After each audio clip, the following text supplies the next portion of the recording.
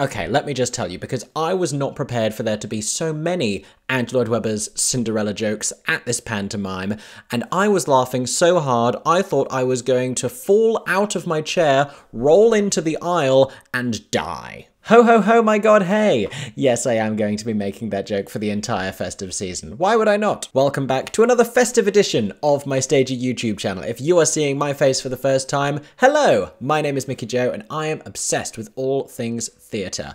And this is my Stagey YouTube channel where I review the shows that I have been invited to see here in the UK, and I talk about theatre, news and gossip and drama happening worldwide. And I currently have the extra joy of getting to talk about festive, Christmas-themed shows here in the UK, including pantomimes. So earlier this evening, I went to go and see my second pantomime of the 2022 festive season, but the first one that I'm going to be reviewing here on YouTube. This was Sleeping Beauty at the Marlowe Theatre in Canterbury, a venue I've visited a couple of times before to catch some touring productions, but the first time I have been to see their pantomime. Now, Canterbury's pantomime, the Cantomime, if you will, is notable this year for one reason in particular. It is the venue where Carrie Hope Fletcher, West End leading lady, alumnus of Les Mis and the original West End cast of Heathers and the Addams Family, and of course having originated the role of Cinderella in Andrew Lloyd Webber's Cinderella, soon to be transferring to Broadway, she is making her pantomime debut as Carriebosse, the villainess in Sleeping Beauty. And given how many of you here on my channel have been following Carrie Hope Fletcher before and since the Cinderella drama, I thought I had to come on here to tell you what it was like, because I was very excited to be invited by the team at the Marlowe to go and see this pantomime and have the chance to review. Now, before I talk about this one, a couple of reminders. First of all, if you enjoyed today's video and you enjoyed the other videos I have made on my channel and would like to see more theatre reviews and videos of me reacting to musicals and talking about theatre drama and other such things, make sure you are subscribed to my Stagey YouTube channel. If you really enjoy, you can use the super thanks button down below to donate a little cash tip. That very much helps me to make as many videos as I do on a regular basis. Also, you can go and find me on social media. I am at Mickey Joe Theatre on Twitter, on Instagram and on TikTok. Now, let's talk about Sleeping Beauty at the Marlowe Theatre in Canterbury. But first, enjoy this sneak peek of the show's curtain call performance.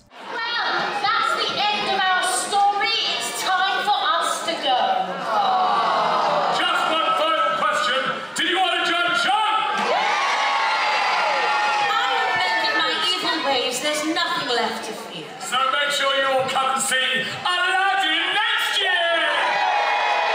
Everybody needs somebody. Everybody needs somebody. Oh, everybody needs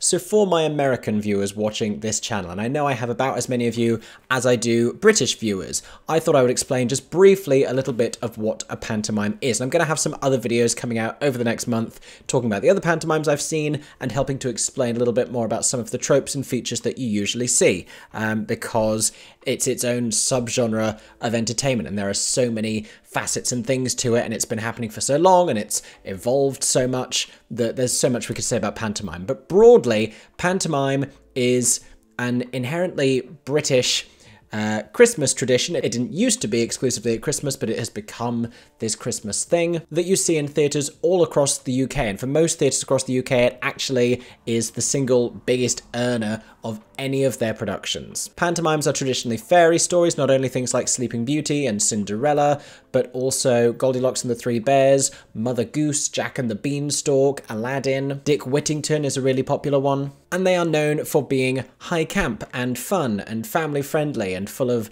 terrible puns, and pantomime dames who are drag performers, not inherently queer drag performers, but drag performers nonetheless. Pantomime has a long and proud history of performers playing characters of the opposite gender. You have not only the pantomime dame characters who are played by men, but if you have ugly sisters in a Cinderella pantomime, quite often they will be played by men as well. Quite often you will have princes being played by women. That's just something that happens a lot in pantomime. Some other tropes that you tend to see is an enormous amount of audience participation. Audiences are encouraged to shout things back, and there's some just standard pantomime lines that everybody knows. You can expect for something to be happening behind your protagonist at some point, so the audience shouts, "He's behind you." Another one is if anyone ever says, "Oh no it isn't," you have to shout back, "Oh yes it is." It's just camp and silly and fun, but it attracts families and kids and schools groups to the theatre in enormous numbers, not necessarily seen for the rest of the year. There's so many people in the UK who will go to the theatre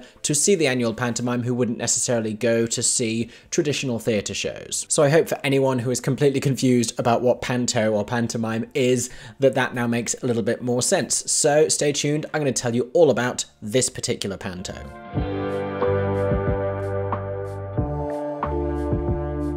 Okay, so I had a great time tonight at the Marlowe Theatre in Canterbury. Not only is it this super polished panto that seems to have become this institution at the Marlowe Theatre, but you could tell the audience had a real sense of pride in it. It really spoke to their local community, and I love when pantomime can do this, when it can not only incorporate jokes and references to the local area, which I didn't get because I'm not from whatever county that Canterbury is. Is it Sussex? I think it's Sussex. I don't even know what county I went to this evening. I don't know geography. You know that about me already. I'm not Mickey Joe places. But it did really seem to speak to its local community. I mean, you have a pantomime dame who has been doing it for something like 12 consecutive years. There was such a fondness for the pantomime and such a warmth from the audience, and that was really great to just be a part of. But what made this so fantastic was just how much entertainment they had crammed into it, and so much audience participation. So much. Like, I'm used to a standard level of audience participation in pantos, but there were so many things that they were adding in and saying, right, whenever we say this character's name, you have to react in this way. Whenever I come on and do this, then you have to do this.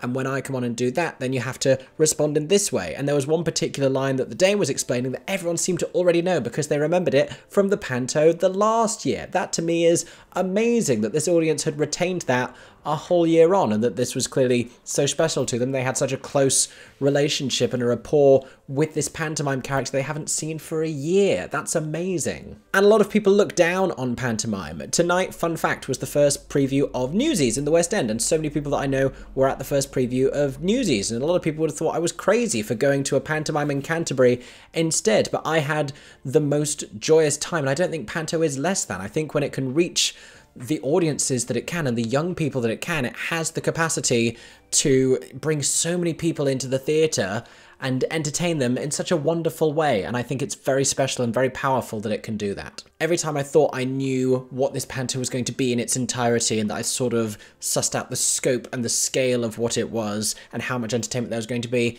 it pushed against the boundary of that, and it was like, oh, we're also going to pack this in. There was this number in the second act that was riotous and crazy. The music choices consistently surprised and impressed me. Just when I thought the audience participation had gotten to the most it was going to get, they ran out into the audience and they squirted us all with super soakers. And just when I thought they were only going to get the people at the front, they ran to the back and they got me in the face with a super soaker. How is that for immersive theatre? Kit Kat Club has nothing on this. You're not getting wet at the Kit Kat Club unless you sit on a front row cabaret table and someone sweats on you.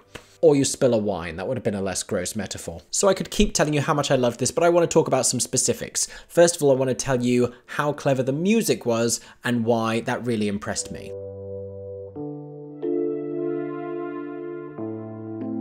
So to begin with, the pantomime was starting and you have the ensemble members coming out into the audience wearing like normal casual clothes, playing audience members and singing, "It's the panto, it's the panto," and my brain immediately snaps and goes, wait, what is happening right now? Because they have rewritten the lyrics to "We Can Do It" from the producers, and any pantomime that uses a song from the producers with rewritten lyrics immediately has found its way to my heart, because that is like niche musical theatre brilliance. The fact you're going to use the producers. That's either like someone being incredibly stagey or trying to use an obscure melody. I mean, not that obscure, like huge Tony-winning show, but like broadly not known to most pantomime audiences necessarily. But whether they were just trying to use that to get away with not coming up with an original melody, I don't know. But I think it was genius. I'm choosing to believe that it was a stroke of genius, and I was thoroughly impressed that they were using that for the opening number. My favourite thing is when a pantomime uses contemporary music, and even if it's kind of awkwardly shoehorned in, I kind of love how camp that is. Like, I don't want to see Aladdin and Jasmine on a carpet singing A Whole New World. I want to see Aladdin and Jasmine flying on a carpet singing We're Soaring, Flying, We're Breaking Free from High School Musical. That to me is just like, if you could do that, why would you not do that? And I give this pantomime a lot of credit because the breadth of eras that we had in this music really spoke to a broad range of generations. We had the obligatory TikTok reference moment with the pantomime dame singling out an awkward man in the audience and singing the "Mommy's getting hurt in the body shop." I don't know the words. Someone can tell me. We also had the Eurythmics. We also had Alice Cooper, School's Out, going into Baggy Trousers by Madness. Like, so many things. Oh, and Carrie Hope Fletcher's villain song was Hellfire from The Hunchback of Notre Dame. Again, just when I think I've worked out what this pantomime is going to be, they throw something like that in me for the end of Act 1, and I'm like, oh, we're singing Hunchback as well? Sure, fine. So I thought that was phenomenally clever. So from a music perspective, very much impressed me. Next, I want to tell you about some of the performances.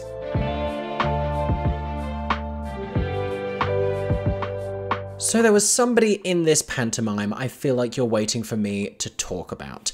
We have to discuss Carrie Hope Fletcher starring in her first pantomime, and from what I can tell on socials, from what she's said about this, she seems to be having a blast, and I'm really pleased for her. Because this is very different from a lot of the stuff that she's had the chance to do before, and that struck me this evening while I was watching her performance, because she seems to be having a lot of fun on stage, and I think it surprised a lot of people that she was playing a villain role instead of a princess, but to me that makes so much more sense for her because she's far more interesting than a lot of these bland ingenue characters, and she can bring so much to a villain role, and she did. I loved her characterization, I loved her self-important, malevolent, villainous British accent that she did the whole thing with. That's not an accent I've heard her utilize very much before. And she gave us a dance break, and she gave us vocals, and just being villainous and showing a whole side to herself that she hasn't really had the chance to deploy, even when doing something darker, like moments of the Heathers that are angsty, or Les Mis, or even the Addams Family. She's never got to be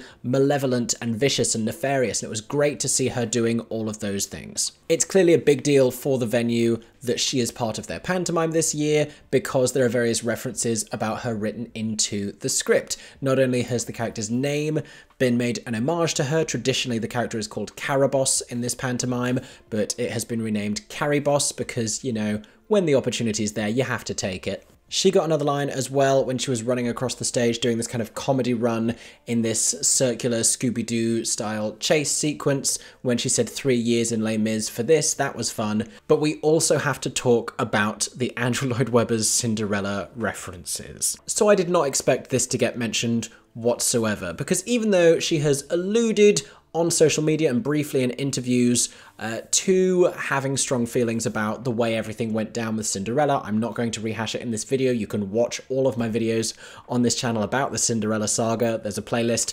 Go educate yourself on why she may have strong feelings about what went down and find out what went down for yourself. But I really wasn't expecting that to come up in pantomime, in a script that she has not necessarily had any input into. We can't necessarily attribute these references to her. It may just be the sense of humour of whoever has written this particular pantomime. But first of all, when she's giving her big villainous speech, she mentions her 2 velociraptors named Lloyd and Webber, and every time they are mentioned and every time they are seen, because oh yes, there are dinosaurs in this production, you get a very distinctive Phantom of the Opera-esque chord, because of course that's what you do for that moment. That makes perfect sense. So this one is a very flimsy little reference, but essentially the other fairy, the good fairy, says Carriebosse at one point. She's talking about her, and Carrie comes on in a cloud of smoke and says, "Did somebody say my name?" Which is the first line from Andrew Lloyd Webber's Cinderella that she said in the show. It was her first line in the show when she came on as Cinderella, immediately before she would sing Bad Cinderella.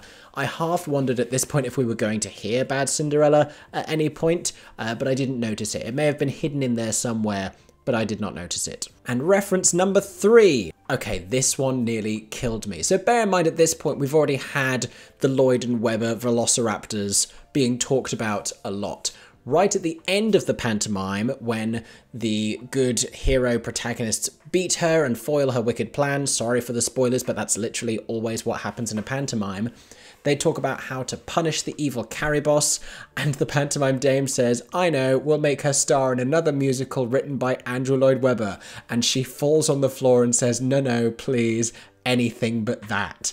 At which point, I died laughing.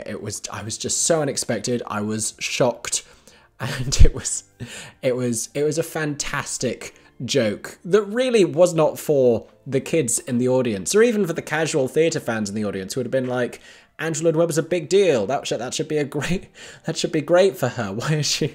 Why is she repulsed by the idea? So that really felt like that one was for us musical theatre fans who have been following that whole situation. But to come back to talking about her performance, I thought she was great in this. There are a couple things that I think could have been done to help her, and I think she didn't have the most engaging role when it came to talking to the audience, but you noticed with the veteran pantomime performers how much more comfortable they were adapting their parts of the script and their lines into having a rapport with the audience and responding to the audience's energy. Carrie was mostly just delivering her lines as written, and they didn't really ebb and flow with the audience response. And pantomime performances are so engaged with their audiences, you kind of have to respond to the audience's energy. And I think that's just the musical theatre background that she has. She's clearly having fun, and she is giving herself over to the pantomime vibes and to the overacting of it all completely and wonderfully. I can't ask any more of her from that perspective. Occasionally, where she is entering, and because she's the villain, she's getting a lot of boos and sort of mixed applause because a lot of people are still there to see her, and they're like, no, but we're happy to see her, but also boo because she's a villain. I think she could sometimes let her first lines breathe a little bit more and even just leave a little bit more gaps in between them. It also still feels a little bit scripted. Again, some of the veteran pantomime performers, they have this way of letting their dialogue feel improvisational even when it isn't, and Carrie's jokes always feel like now we're getting to that part in the script. And then musically, I never really got the big belty moment that I wanted from her, or I did, but it was too fleeting. It was right at the end of Act 1, and this is not her fault because I feel like so many of her keys were in a low place for her voice. I wanted all of her keys to just be a little bit higher, not crazy high because she's got like 13 shows a week. I'm not trying to ask anything unrealistic of her vocally. I just wanted her to have at least one moment that was a little bit more comfortable in her range. I felt like it was all a little bit low, and we wanted that impressive Carrie Hope Fletcher belting out a song moment. That's what people would expect of her. That's what a lot of people have come to see her do, to hear her do. Also, I feel like I just wanted her to be able to sing for a more extended period of time. The first few songs that she got were like nods to songs and references to songs. She got to do like a couple lines of Sweet Dreams and a couple lines of, what's the song? It's like, pleased to meet you, hope you know my name. I feel like it's also in Moulin Rouge. Whatever that song is, she kind of nodded to that one, but it was a long time before she actually got to properly sing.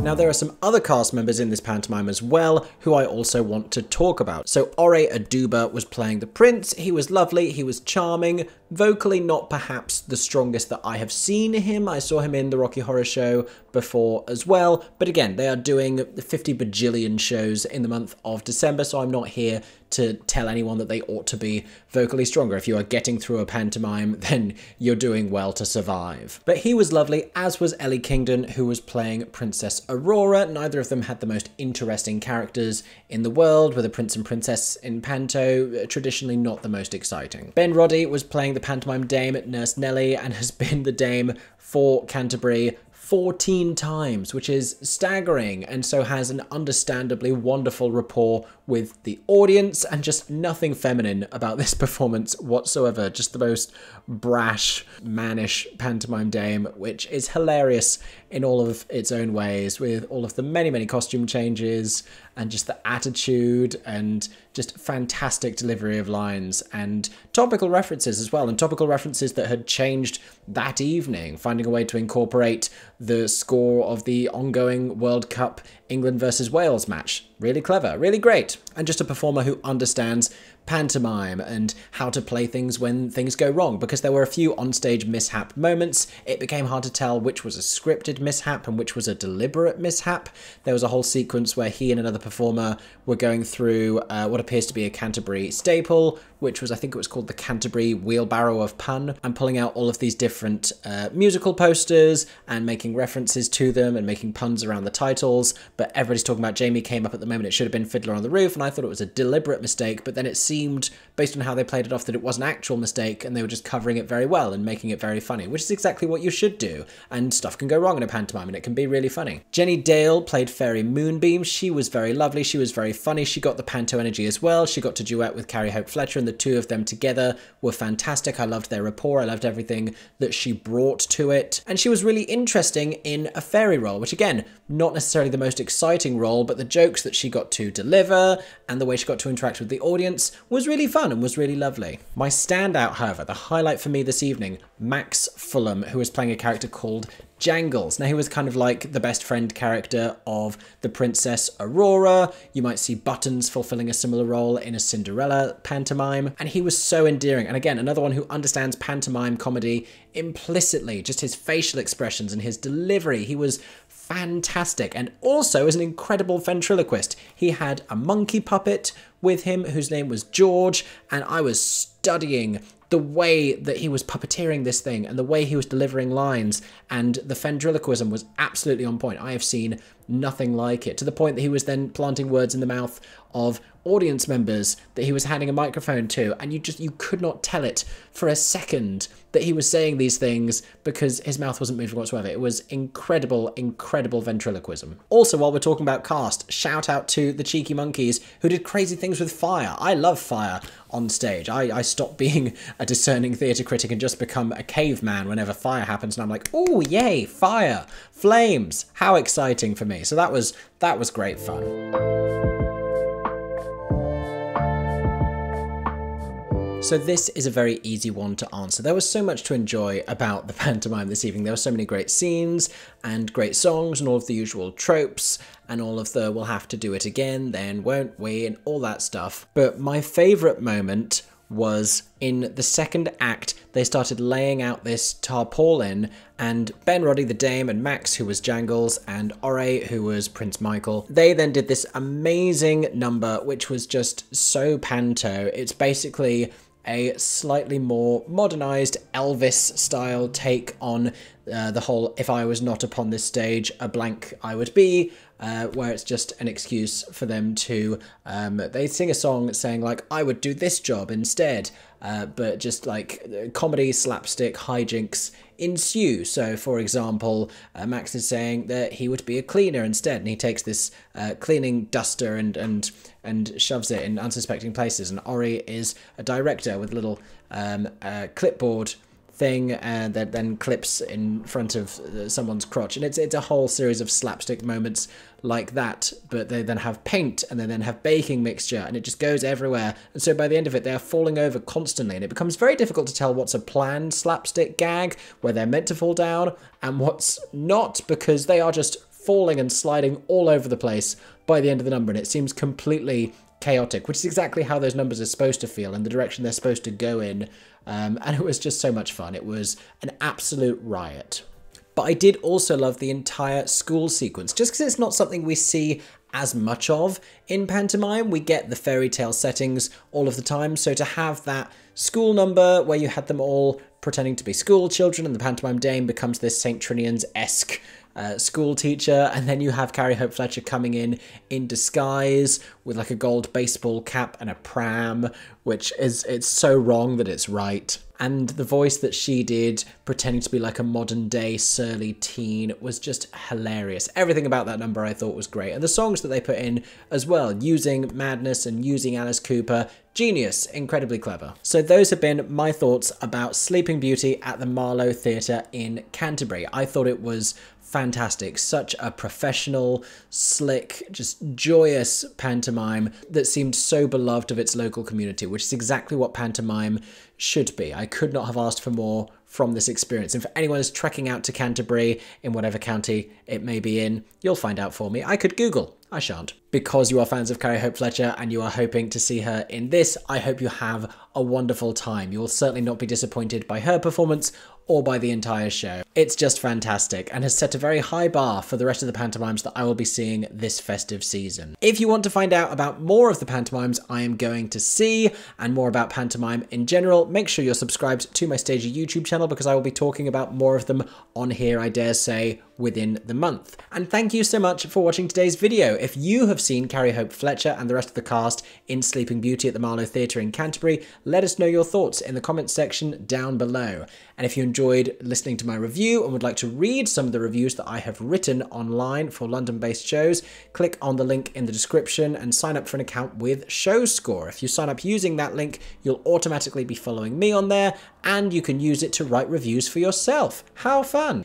Thank you so much for watching. I hope that everyone is staying safe and that you have a stagey day.